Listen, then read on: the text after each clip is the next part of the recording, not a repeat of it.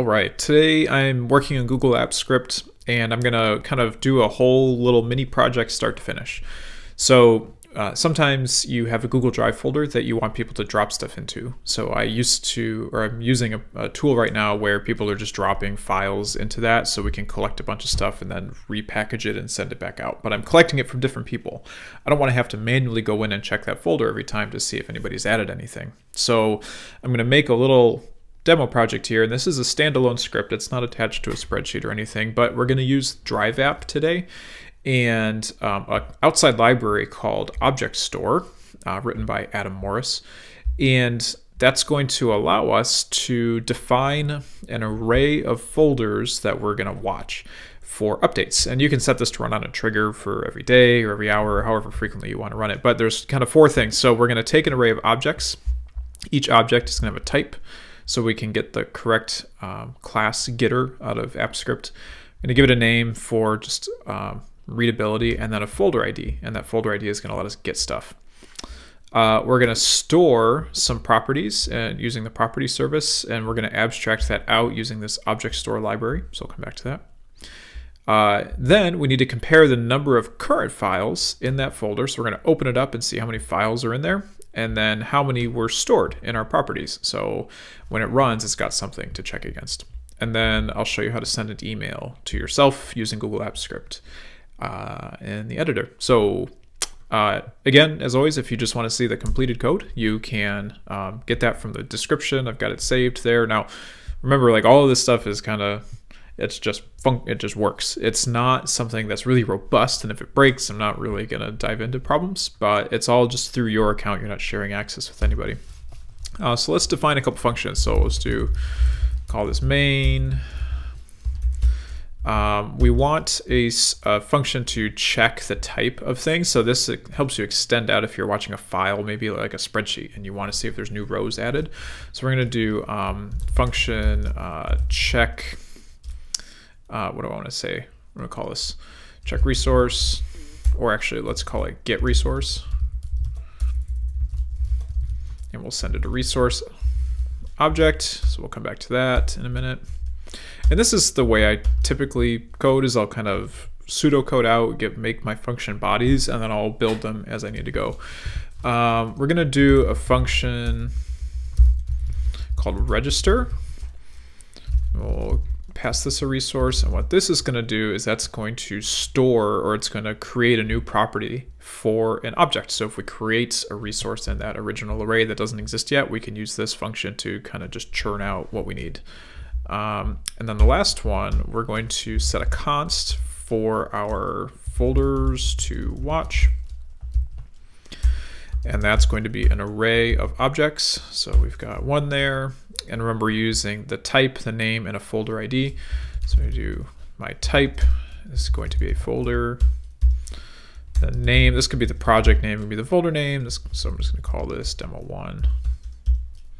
And then the folder ID, we'll use that as a unique identifier. So I've got a folder set up in Google Drive. So let's go into this tracked folder.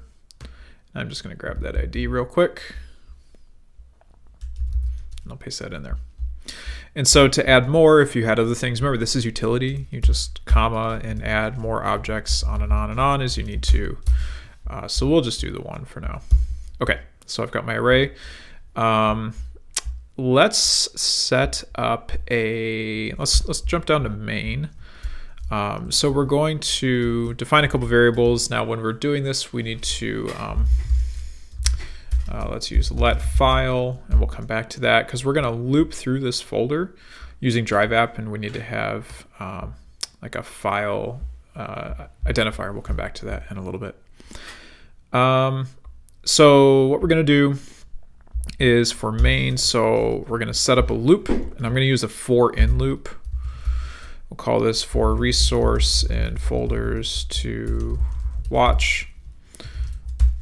So what that will do is it will define a scoped variable just to this loop called resource, and that will be each object. So resource will have a type property, a name property, and an ID. So let's set up a folder now.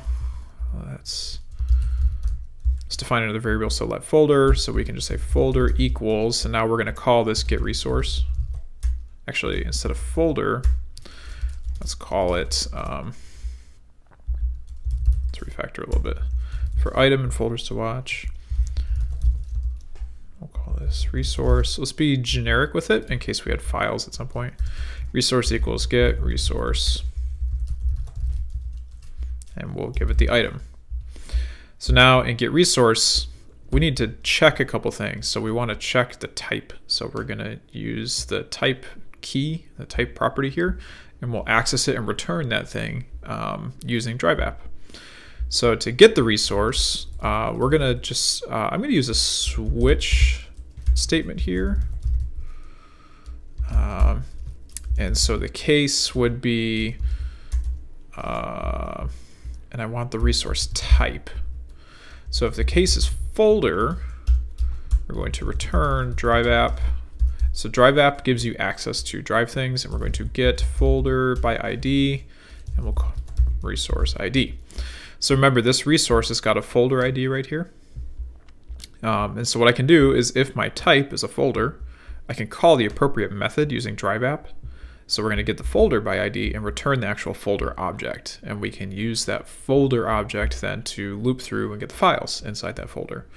And so let's throw one more case in here. So let's case file. So if I were to add an object and we do like a type file in here, then we would return a different. So we're going to return drive app get file by ID, and then we still pass it the resource ID because that file would have its own ID. So this is a little bit of manual work for each, but because it's your own thing, you can just add them as you need them. The other way to do this would just be to have a spreadsheet of all of these. So you'd have a spreadsheet with the folder name and then the ID, and you could build out essentially a database that it just checks. But for standalone, like this one, I'm just going to do it here. All right, so down here in my main function, we've got resource as the item. Now this is a folder, so I want to iterate. Now I'm going to actually, this is going to get bigger, so I'm going to jump this up here so it's a little bit easier to see on the screen. Okay, so resource get item. Now we've got the folder, so we need to do a couple checks. So first of all, I want to get my stored property. I want to get however many files have existed in that thing. So we need to get this library. Now this is a library written by a guy named Adam Morris, and he is a Google developer expert, and he's got all kinds of great stuff here. So I'm going to get my ID, but what this does is it's an abstraction. It gives me a way to access objects either locally in memory using a map, which is like super fast, or it lets you just put stuff in the cache or the property service. I'm going to use that to abstract out a little bit because it takes care of permissions and it makes things, I can just define one variable. Because I want to use that, we're going to do const store equals, actually we got to add the library first, and then we can get some autocomplete. So I'm going to paste the script ID in, we'll look it up, there we go. Let's get the most current version, and you can call it what you want. I'll just keep it as object store. Let's do object store. And then in the documentation, we want document user. We're going to store it in the script property because there's no document attached to it, and I don't really care across my user because it's only this script accessing it. And we're going to persist key on the next execution. I'm going to manually persist because it gives me a little bit more control over when I store that data. So we're going to pass that manual true. So what I'm looking at is we're going to do our manual store. We're going to create one, and we'll use that manual true key. So object store.create. It's a script-based and we need an object. I think it was just manual. There we go. Manual true. Okay. So now I've got a global store object. And what I can do for the resource, get the resource.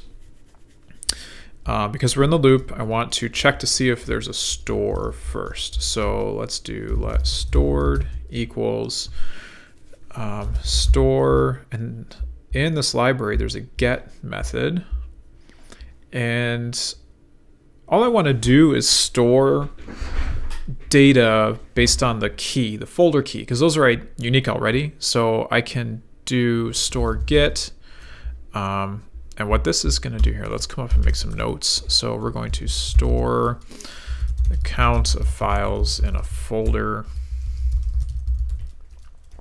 by folder key. So this would be 1, 2, 3, 4, A, B, C, D is my key, and then the count would be 0. That's an example of what we're going to store. So I want to get the resource ID. So remember, we're looking at this resource is my thing. Actually, instead of resource ID, let's do item ID, because that's my object. That's what I'm taking here. I want to store by that key. You could do it by resource ID, but then you'd have to access with the files. So we're just going to do it this way with my predefined object. So let stored is stored get. So if stored doesn't exist, it'll return undefined if it doesn't exist. We're going to register. So this is my function here. It's undefined right now, so we're going to register the item. And let's pass it the item ID. And it will return. I don't want to do this.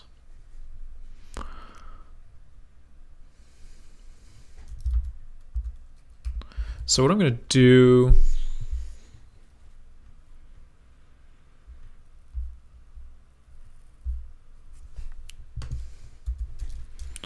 so I know I want to return store get. Eventually want to get that, so we need to store set resource ID, and we're just going to set it to 0. Okay.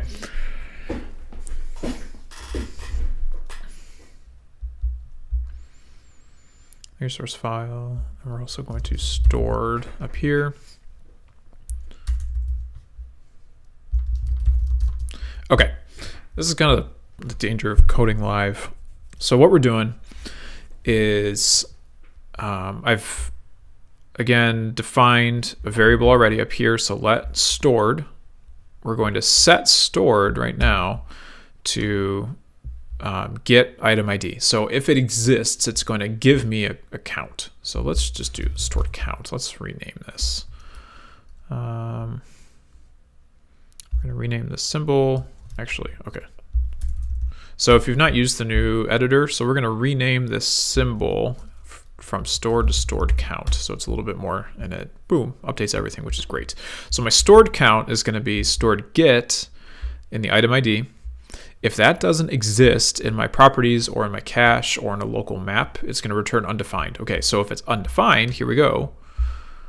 If stored count is undefined, I want to set stored count to register this thing. So in register, I'm going to pass it the ID. And we're going to rename that ID because that's how I'm sending it. I don't need the whole resource to go. I just need the ID to go. So we're going to set an ID, and we're going to give it a count of 0. You could also be more explicit with your object, but because it's just a count right now, I don't really care.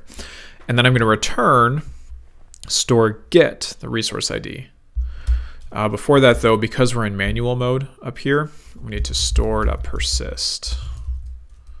So we'll save it there, and then we'll return this resource ID. Great. So now stored count is set to that count. So it should be 0 because I've set it to 0. Now, if stored count already exists, that's just going to be some number, whatever number is in there. Okay, so for the item, we've got the resource. Remember, that's a direct reference here. So we've got a folder. I have checked my stored count. If it doesn't exist, we're going to register that thing. We'll save it, and then we'll return it. And I don't want resource ID. I just want ID. And now, still in the loop, we actually need to check. So in Google Apps Script, using the file iterator, when you access a folder, I'm going to say resource get files. Now the autocomplete's not going to work here because I'm returning a reference to that thing. It doesn't know what I'm returning. So I've used the documentation a ton of times to get this, but when you do get files, we're going to do let file. Actually, I think I've already defined files. Let's do files and file. All right, I'll explain that in a sec. So we're going to do files equals resource get files. This is going to give me a file iterator, and in Google Apps Script, I'll show you. So if you just search drive app file iterator, it's essentially it's an iterable that handles moving through that folder. So this file iterator, we're going to pretty much take this structure and we're going to update the count of files. I don't really care what they're called or anything. I just want to know if there's new stuff in there. So back here, so files is my iterable. And in the documentation, you use a while loop, because files has next will return true as long as there's another file in the folder as it iterates. If there's not, it returns false and your loop will exit. So while files has next, we need to call files.next to iterate. We need to tell it to move to the next one. And all I want to do is count plus plus. I haven't defined count yet, so back here at the top, let's do, or no. Yes, no, that is what I want. Let count equal 0. So we're going to start a new count and we'll compare it against our stored count. So while files has next, upgrade or update the count from 0 to whatever, an iterable. So now that we've got count set, and we actually don't need this file identifier anymore. And now here's where we finally get to the check. So we're still inside of this for loop. So if count does not equal stored count, let's do console log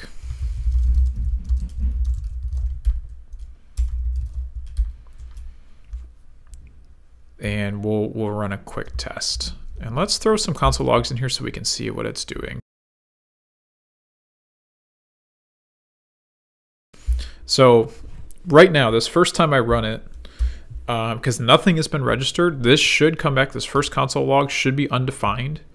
And then when we log it again after we register it, it should be a 0. Should give me a 0. So then we check our files. Files has next, count. And if count does not equal stored count, so if our actual count is greater than or less than even the stored count, there's new files added. And let's just throw an else in here. We can console log nothing has changed. Okay. Now remember, main is kind of orchestrating everything, so I'm not going to run register. I'm going to run my main function. On a Mac, Command R. On Windows, you can do Control R, and that'll run your function.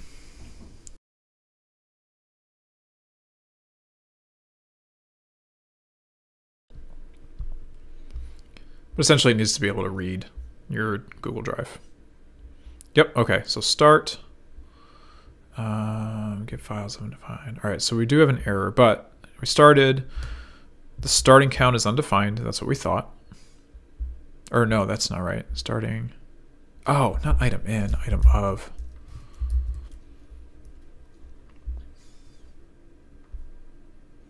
So that's why it was undefined, because I looped it wrong. So let's try that again.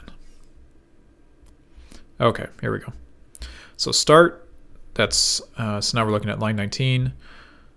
Starting demo 1, which is the name of my folder, so that was right. I have stored as null because there's been nothing stored.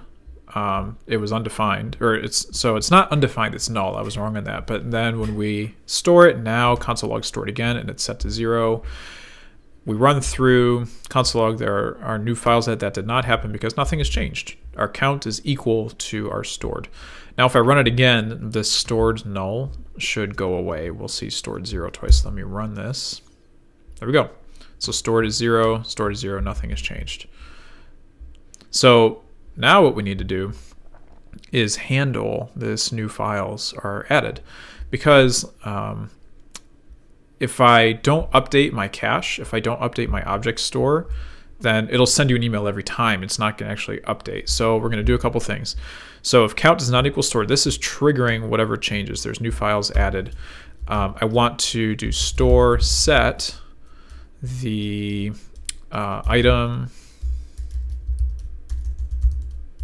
ID, and we want to change it to count. So we're going to take my thing, the ID of this resource we're currently using, and we're going to set it to this new count variable, and that will update the store for this execution. But then I want to do store persist, and that will write it to memory for long-term memory. Okay, so let's go to my Google Drive folder, and I'm going to add a Google Doc. Now, I don't care about the contents of the thing. I just want to know that something is there. Now, let's send an email. You can use Mail app, and this is like a simplified mailer that runs from your account but doesn't have access to Gmail. So we're going to do Mail app, send email, and it takes an object, and everything pops up here. So you can see we need an object with a to, subject, and a body. And you can use an HTML body and have some fancy stuff. I'll use HTML body, and I'll inline some variables. So this is going to be to brian.bennett@gmail.com. And my subject, and we'll use a template string here. So new resource added to, and this is why I put that name property in there, item.name, so that when you get that email, it's not just a new resource was added and you have to figure out where you're going. And then the HTML body, because this is also dynamic, we can, a file was added to your watched folder, and then we can actually get the link. So because I have a folder resource here, my resource is a folder object back in my getter. Down here at the bottom, I returned the folder itself. I can actually send the folder. So I can do resource get URL, and that will send me a link directly to that folder. So I'm going to add one more folder, or one more file real quick.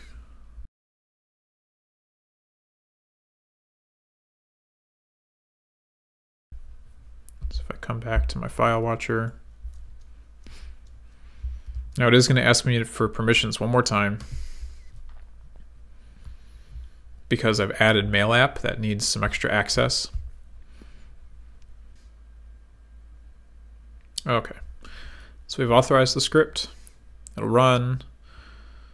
Again, I got to clean up those. There's new files added. So it should have sent an email. Here we go. Here's the email. A file was added to your watched folder with a link, and hey, I've got to now preview here, and I can jump right to that folder. So again, a little utility script. It's helpful for me. Hopefully it's helpful for you. Obviously, I'll clean up the console logs and everything out, but if you want to get the copy of the script, it's in the link below. You can copy and paste it and do what you want with it, edit it, add to it. I'd be curious to hear how you extend it and see if you do something else with it. You can leave a comment or shoot me an email. Thanks for watching. Hope this was enjoyable. I don't know if they are or not, but it's kind of helpful for me to kind of talk through these processes. If there's stuff you want to learn more about, let me know in the comments, and I'd be happy to kind of work that into some of the stuff I want to talk about coming up.